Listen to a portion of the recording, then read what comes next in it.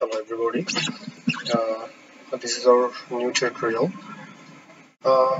Today we will learn how to solve thermodynamics math problem using Cantera, which is basically a Python package. There are very powerful tools in Python to solve different kinds of math problems. So we will use the Cantera package for Python today. So here is our problem statement. Well, this is a gas turbine figure. You get it from there. There is a combustor, then the flue gas from the combustor goes into the turbine, then turning it and generates some power. Here some parameters are given, like the turbine inlet temperature, which is known as TIT, is 1520 degrees Celsius. The pressure is like that. The mass flow rate is given, and the flue gas outlet pressure is given, and also the flue gas composition is given here. You can see it from there. So we have to calculate the power of the gas turbine here.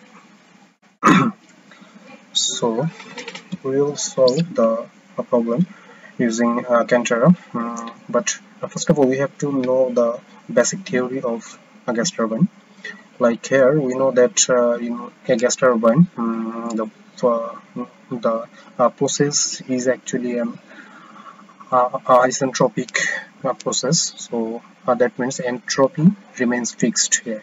So for each point we actually need two different parameters to fix that point. Like here pressure and temperatures are given at that point in the inlet point, and for the outlet only the pressure is given, but we know that entropy of that point is also same for this. So using this theory we will solve this. So let's go to Python first.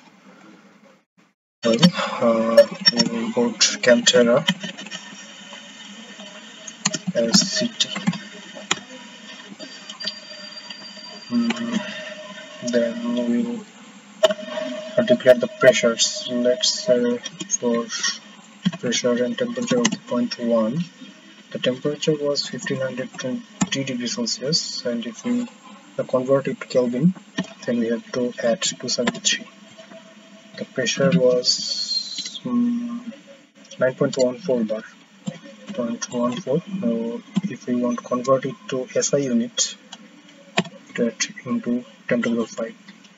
And for outlet the pressure is 1.099 bar, 0.99, 10 to the 5, also the SI unit. So we'll first fix the fluid composition, which is, we will copy and paste it from here in Python. Well, you can see that the structure of the composition is what we need here. The structure is kind of a dictionary variable, and it is all the parameters are inside inverted commas and then after colon and the composition. This is the standard format we will use here. So now we have to define our gas here.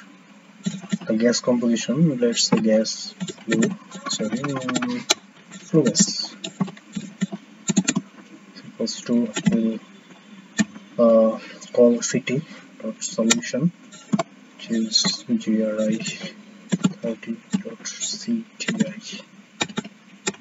Okay, now we will define the other parameters here, like tpx. So that means we have to define the temperature, pressure and composition here. Temperature is T1, pressure is P1 and the composition is flue gas composition. Well, fluid composition, sorry. Now it is defined here. Okay, now we have to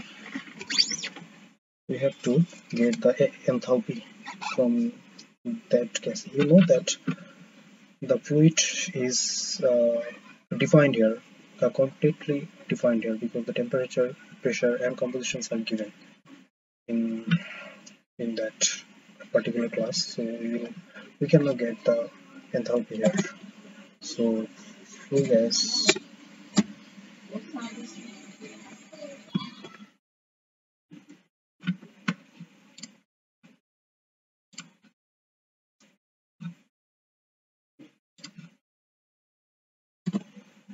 enthalpy, we will get the mass enthalpy here. Okay, and we can name it H1 enthalpy mass. Now we have to get the enthalpy from the second part. We can see that at that part. So at that point only the pressure is known. Okay, but we know that there is other parameters like the composition will be fixed and the entropy will be fixed here. So we use that theory here.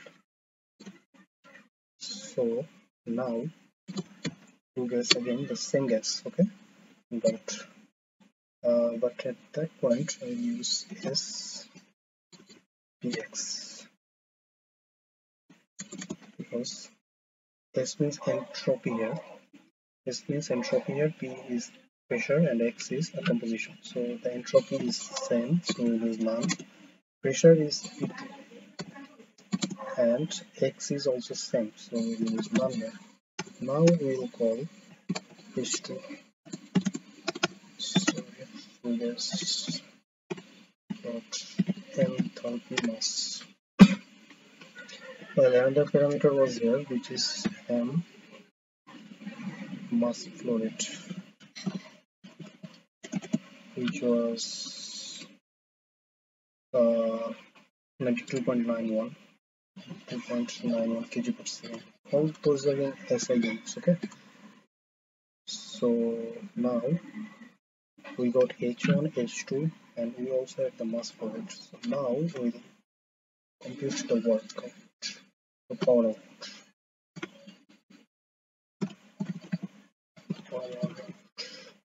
Which is basically multiplied by H1 minus H2. Now we'll print out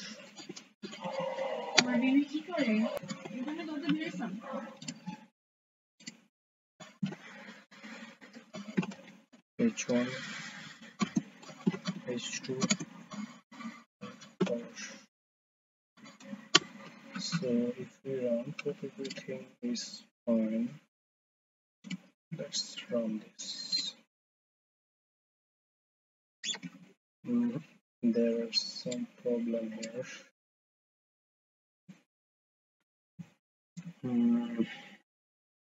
The line 16 problem is PS.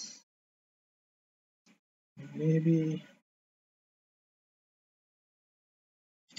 I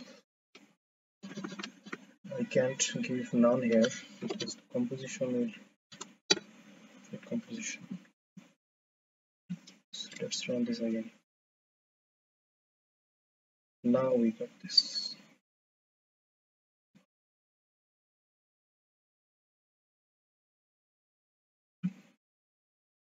So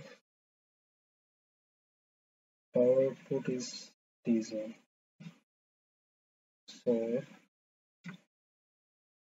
if we want to see it in a megawatt, 1/6.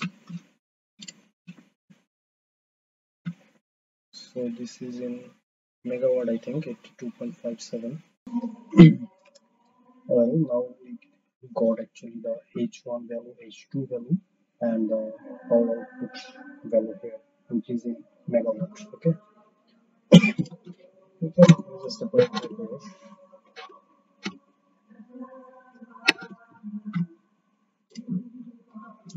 So that we solve the new line, and we can write the information structure. Okay, so So power megawatt.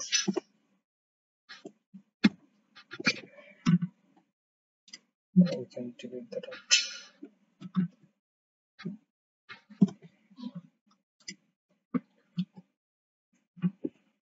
So we have solved this problem actually. We now know that the power output is around 82 megawatt of this turbine. We can tweak some parameters, like if we change the inlet temperature to 1400 degrees Celsius. 1400 degrees Celsius. Let's see what changes in that here. As expected, the megawatt actually drops to 76.8. So this way we can also change the input pressure here to 8.1 now. Let's see. So also, so it goes down to 84.5. Sorry, goes up to 84.5. So this way we can tweak some parameters and can see how much changes it made to the output here. So thanks again.